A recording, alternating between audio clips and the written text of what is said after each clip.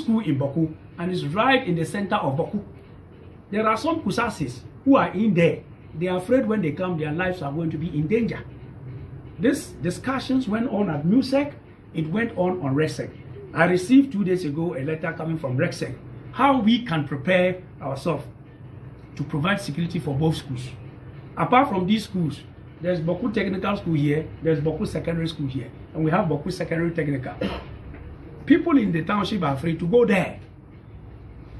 Do you understand? Those are the concerns. So the minister and myself, we are working day in, day out to ensure that we get security, to escort students to go in there, and also to ensure their safety whilst they are in school. Apart from that, in the basic schools, there is fear. If you are living in Gingade and your child is attending school in Williamsburg School, how do we go there? If you are in Ekusasi, if you are also in Natenga and your child is also in a school in Talrega, how do you go there? So those are the things we are doing to ensure that we put things together and let the people begin to live together.